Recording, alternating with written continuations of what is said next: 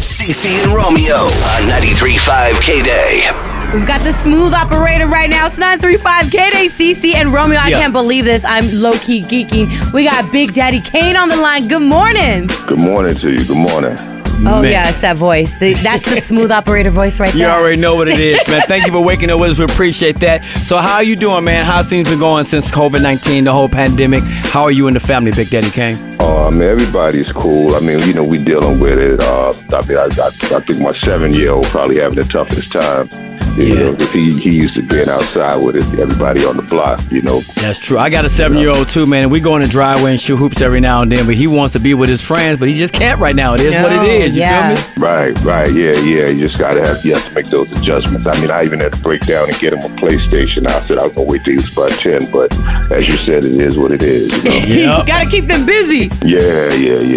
I know that we can't travel right now. We're being safer at home. Do you miss being on stage and traveling on tour? I did miss it until I actually did it. I had a show like about a week ago in D.C. and I mean, it was like, you know, they had to take our temperatures before we came in the building.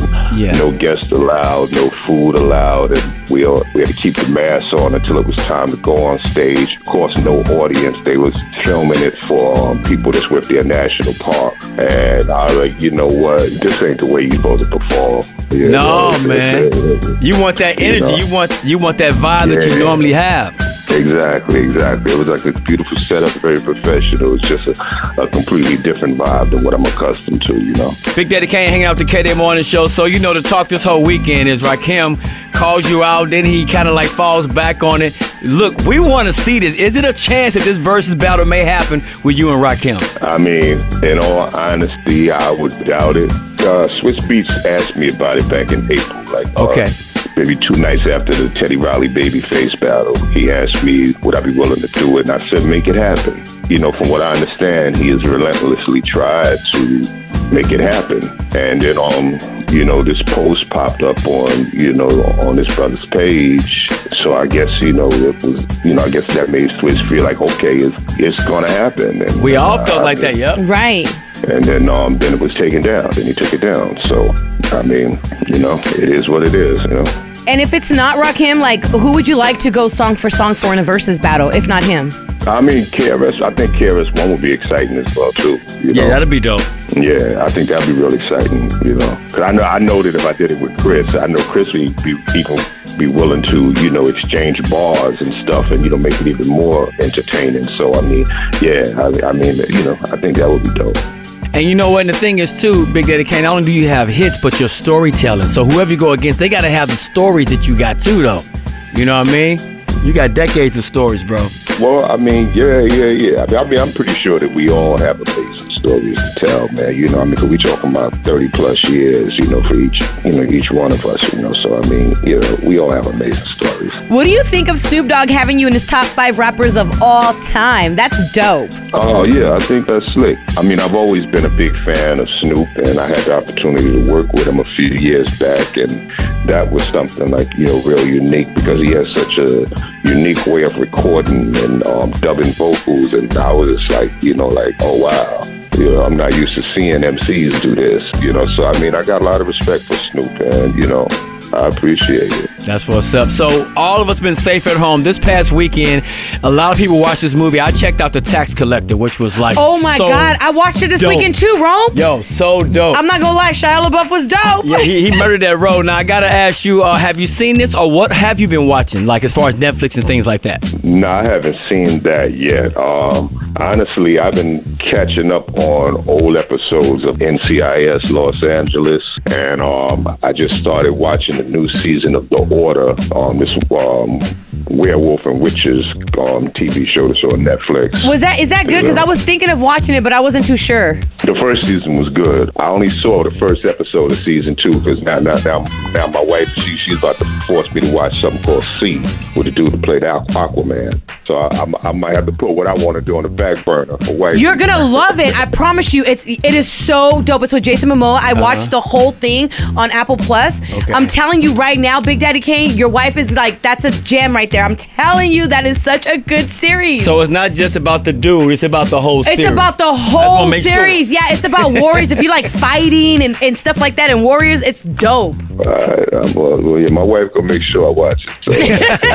Hey man, happy wife, happy life. That's what they say. Trust me, I live by that. Now, so you're sitting on the couch, Big Daddy Kane. What's your go-to snack? Well, I'm sitting here eating a plum right now. Okay, he healthy with it. He's healthy. I'm like, dang, I'm eating Funyuns. I do the white, the white cheddar popcorn in the bag with barbecue corn chips, and I shake it up. That's my hood snack, and I still eat it. I like those spicy pistachios that come in the red bag. Oh yeah, okay, yeah, those are good though too. Like a new thing. Yeah, I do those. You know, like when I'm watching a movie with the family. Now, as soon as we're able to go out and life gets back to normal, I'm just curious to know, what is the very first place you're gonna visit as soon as you're able to? Somewhere that's fun for my little man. Something that he can really enjoy himself and wild out. I'm loving that. Now, Big Daddy Kane hanging out with the KDAY Morning Show. We got to talk about the new single, man, featuring Chuck D. How'd that come together, man? Let's speak on that now. Well, I mean, with all the chaos and madness that's been going on with this police brutality stuff, man, I happened to catch Tamika Mallory's speech that she delivered in Minneapolis. And I mean, it really touched my heart in that type of way where I was like, I said, I'm not interested in doing no new music right now, but I actually got something to say. Like, yeah, she make me want to say something. So I put something together, and then when I called Chuck and said, hey, man, I got an idea where, man, you could do some James Brown, Bobby Bird type stuff.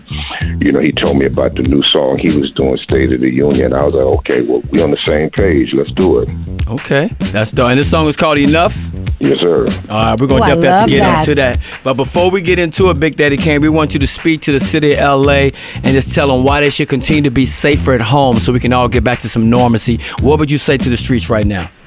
What I would say to the streets is that whether you believe coronavirus is real, whether you believe it's some government conspiracy for a 5G network or whatever it is that you may believe, if you can't explain this death toll, then stay your behind at home, regardless to what you may think it is, something real, a conspiracy. If you cannot explain this death toll, then I think the wise thing to do is to keep your behind at home. Man, definitely believe in that. And real quick, I just want to say this to you, man. I've seen you perform many times, and over the years, some artists that perform 100, 200,000 times, sometimes, I'll be honest, I feel like I've been cheated because they kind of lay back. You've never cheated us on stage, bro, and I want to thank you for that. Yes. You always give 100%.